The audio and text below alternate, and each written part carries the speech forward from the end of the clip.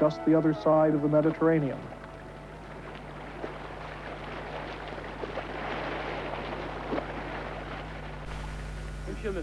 But on the other hand, the Middle East can seem very strange and exotic.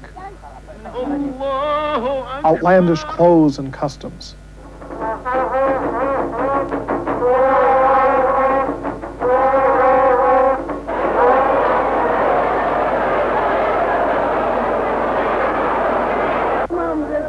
Languages that don't seem to have any relation to our own. يعطوه كثير 100 عثمانية ياخذ. سلام میره میام به ایوون طلا او وقت دست زدم توی او پنجره فولاد که طرف مرغبه.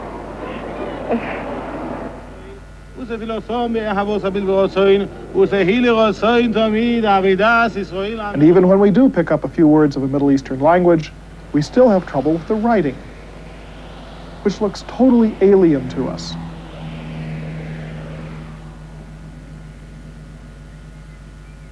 Verbally and visually, we're lost. The Middle East is another world, and it doesn't seem to fit into our own historical landscape at all. When we think of the roots of our Western culture and civilization, we may look back to the Middle East of the very earliest times, to ancient Egypt, or Babylon, or biblical Israel, or the First Persian Empire. But we still feel that our main heritage really starts with the Greeks and the Romans. And then we jump forward to the European Renaissance, which eventually leads us to modern times. But where are the Middle Easterners in all this? They don't seem to fit into any of the progression from Greeks to Romans to Renaissance to modern times. And yet, if we look more carefully at this progression, we see that there's something missing. The Roman Empire lasted from about 250 BC to roughly 500 AD. But the Renaissance didn't get going until about 1300 AD. What happened in between? There's an 800-year gap in our history between the fall of Rome and the Renaissance. Did nothing happen during all these centuries?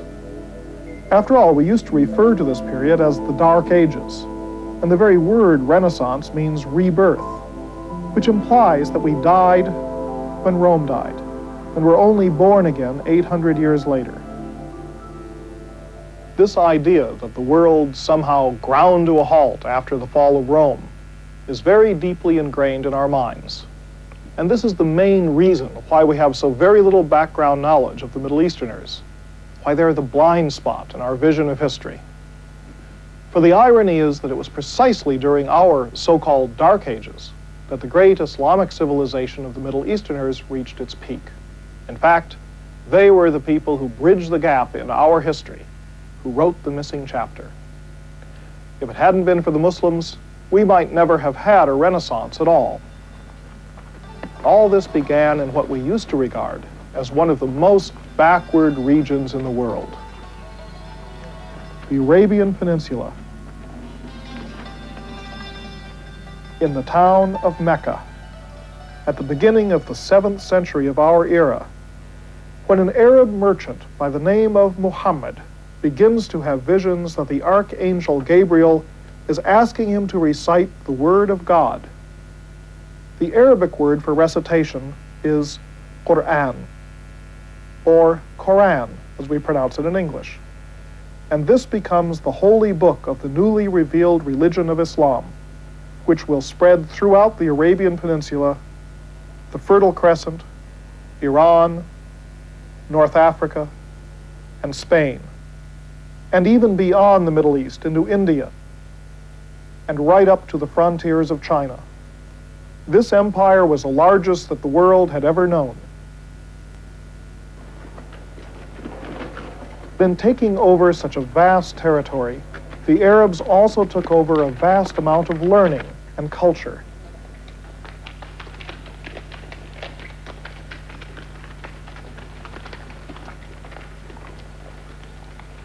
The early Arab Muslims were themselves very simple Bedouin from the desert. Yet they managed to absorb a great deal of the art and science and philosophy of the ancient world. From the Jews,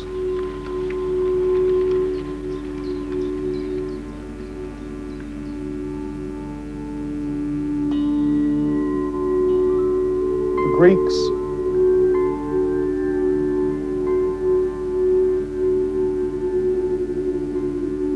the Romans,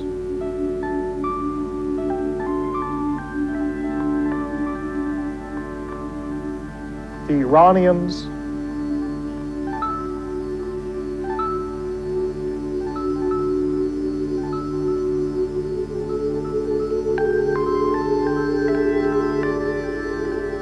the Indians,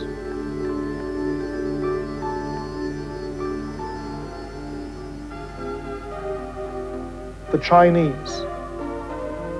The great achievement of the Muslims was to synthesize all this and transmute it into a new world culture, the most obvious symbols of which are visual.